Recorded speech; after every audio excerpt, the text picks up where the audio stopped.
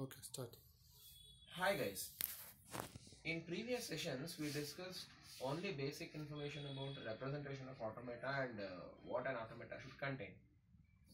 From this session, we'll just solve some of the problems, or like what I can say, maybe another 6 to 8 sessions, we only discuss on solving finite automata, or as it is specified in the textbook, it could be finite state machine or finite state automata or just a finite automata.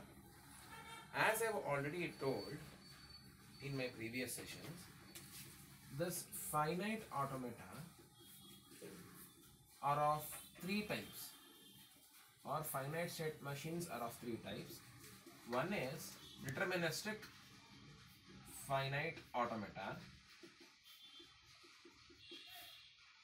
Second one is non-deterministic finite automata. Number 3, non-deterministic finite automata with epsilon moves or epsilon transitions, where deterministic finite automata is also called as DFA. This is also called as NFA. This we call it as Epsilon NFA. Usually we use these terms for our discussion. As specified in other terms, also we can say finite state machine, or we can say deterministic finite state machine also. Now, basically, we need to understand what is deterministic finite automata mean, and then solve at least 10 to 12 problems as a minimum on this. Then we go for remaining things. Now, when I talk about DFA or deterministic finite automata, please make it clear. We have discussed, or we already understood, automata is a machine. Finite automata means machine with finite number of states. But when I talk about deterministic, it has to be clearly understood what does it mean. Where when I talk about DFA, deterministic, or explicitly determinism, determined or deterministic, whatever. When I use the word determined, that clearly says defined, exactly defined, or the path is known, something. Probably, I can take an example where if I ask someone, what is your aim? We say something.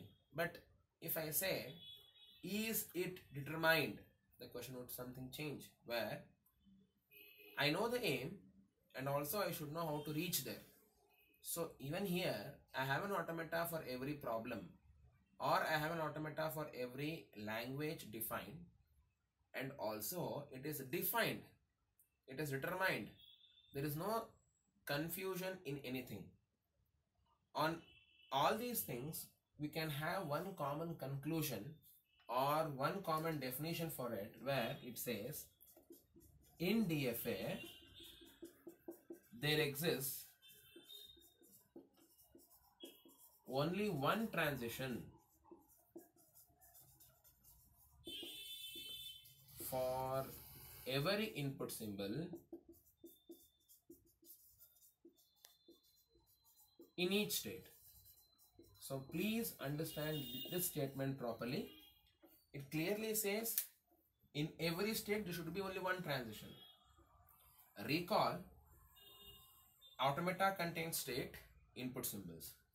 Now we need to map it to get a transition.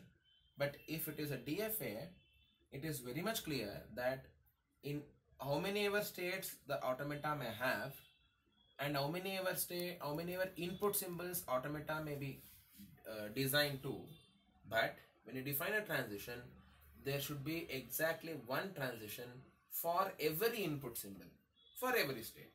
Say suppose if you have 3 states and 2 input symbols, then obviously you'll have 2 transitions for every state. So totally you can have 6 transitions. That is because, as I said, DFA is deterministic and the path is well defined. Keeping this in mind, we just formally define the DFA. Make very much clear, in this subject, in this course, we focus on formal definition than on explanation. So when I talk about a formal definition, if I denote M as an automata, explicitly M as a DFA, I say a DFA M is a 5-tuple system. We call the tuples.